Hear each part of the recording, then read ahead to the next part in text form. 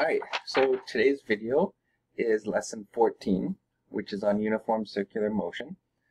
And we're going to talk about centripetal acceleration. Centripetal acceleration is different from centrifugal acceleration. So let's go back to the example where you're driving in a car and you turn to the right. You feel like you're being pushed to the left. So that feeling of being pushed to the left due to your own inertia is the centrifugal force. But in reality, both you and the car are turning to the right. That turn is a real,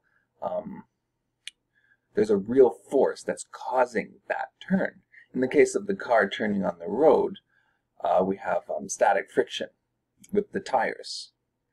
In the case of you being pushed inwards, that's just the door, which you're now feel like you're being pushed up against, but that door is actually pushing on you to the right. Not only that, but the seat you're sitting on is pushing you to the right. Okay, and so those are real forces causing your direction to change, causing your velocity to change, and so this is a real acceleration. And so today we're going to analyze that acceleration and those forces. Tomorrow we'll talk more about the forces. Today we're going to focus more on the acceleration. Okay, so centripetal acceleration, if we're going in a circle. Okay, centripetal acceleration is always, we say it's center seeking. Okay, so the direction is always inwards towards the center. Okay, so if you're going in this direction, your velocity, and in our cases, we're only going to keep the magnitude of velocity the same. We're not going to have a changing speed. But the direction is obviously changing. Okay, but always, let's take an example at this point, our velocity is this direction. It wants to be pulled more to the center, and then at some time later our velocity is at this direction. Again, it's trying to be pulled to the center. So the force, which again we'll talk more about the force later, or the acceleration, same direction, always center seeking. Okay, so let's analyze this motion a little bit further. Let's call this, at some time t1 we have some velocity v1. And at some time t2, we have a velocity v2.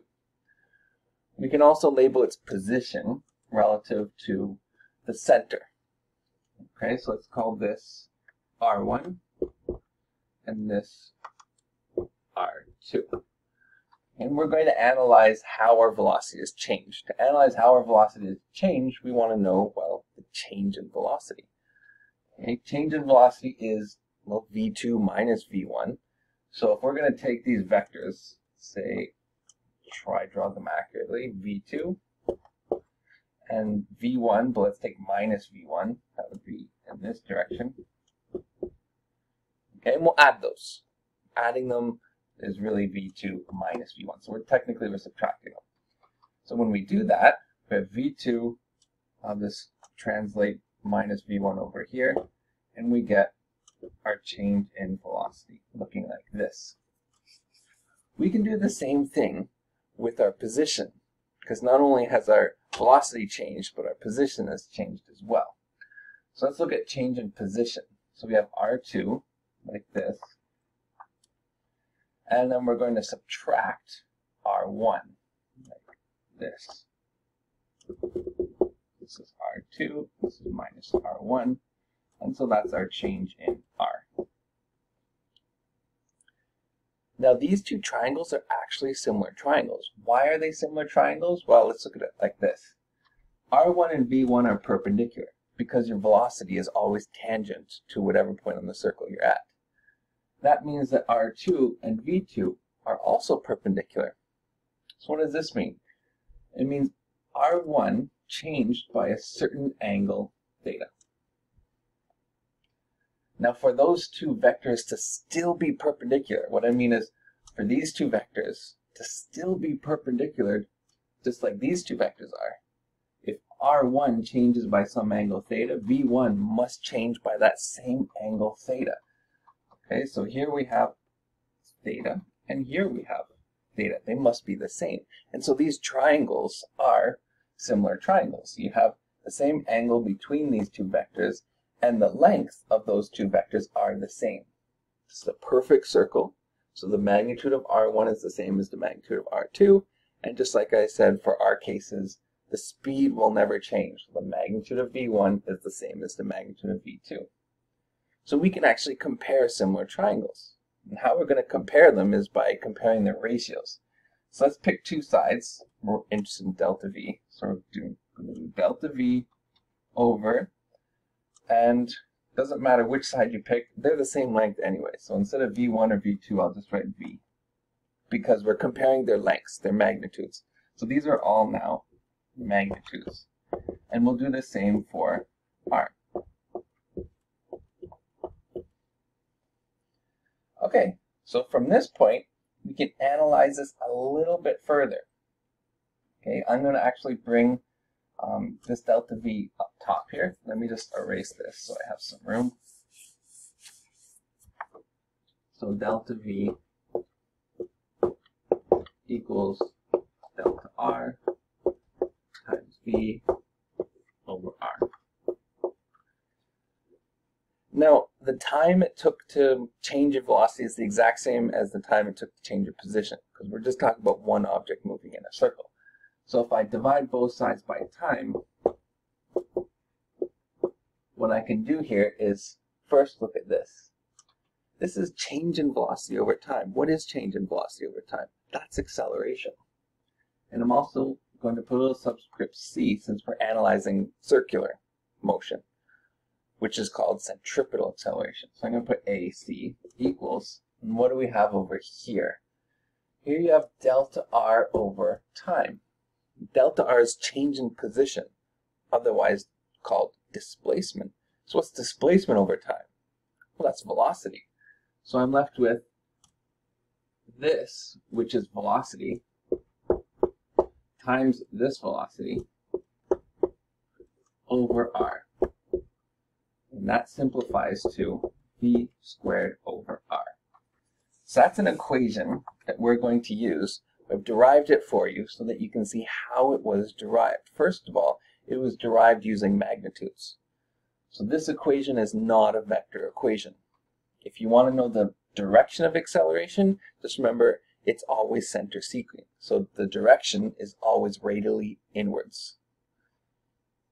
Okay, but we can also analyze this in a couple other ways, because it is a circle. And if you continue moving in a circle, it's very, very repetitive. And in grade 11, you might remember these terms that we learned for things that are repetitive. Period and frequency. So period, right, is the time it takes to complete a certain number of cycles. So we write period as time per number of cycles.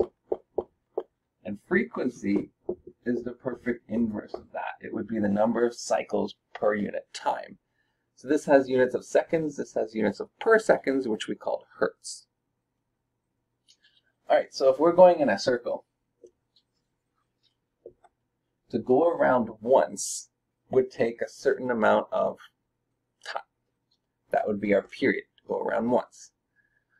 Okay? Now if you go around once, right, that's just one cycle.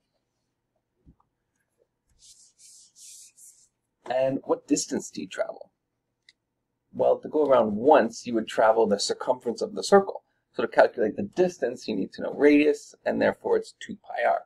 So we can calculate the speed it takes to go if we went around once. Right? Remember, speed is just distance over time. Our distance is 2 pi r. And our time is period, because we're only going around once. Right? So remember, period is the time it takes to complete one cycle. And you can also rewrite that as the velocity is 2 pi r times the frequency, because the frequency is the inverse of period. So we're going to take these two equations and substitute it into this one. And you can get two other equations for acceleration, which are on the top of your handout. The first one would be, so we're squaring this, so 4 pi squared. Then you have r squared divided by r, which is just r, over period squared. Or, if you substitute the other one, 4 pi squared r frequency squared. So these are three equations you can use to calculate centripetal acceleration. And that'll depend on what information is given to you in the question. So let's try one. Question 1 I just did for you. Okay, but you can substitute it yourself and take a couple of steps to show that those equations are true. Question 2 is not bad. It's a plug and play question. It says a ball on a string moving in a horizontal circle of radius 2 meters undergoes a centripetal acceleration of magnitude 15 meters per second. What's the speed of the ball? Okay, so this one's asking for speed. So let's use that first equation. So AC, centripetal acceleration, is speed squared over r. And it's giving us r and acceleration. So this isn't too bad. We're just rearranging and plugging in what we know, which is 15 times 2. So that's the square root of 30. Grabbing my calculator. And so 5.5. So we have 5.5 meters per second. Okay, and in this case, you do not need to write a direction. It says what's the speed of the ball, not what's the velocity. And if it did say what's the velocity, it would be kind of hard. You could say always perpendicular to the center of the circle. But I'm not going to ask you to actually state that when you calculate it. So speed is fine. And in the next lesson, we're going to specifically look more at forces and drawing free body diagrams for centripetal forces.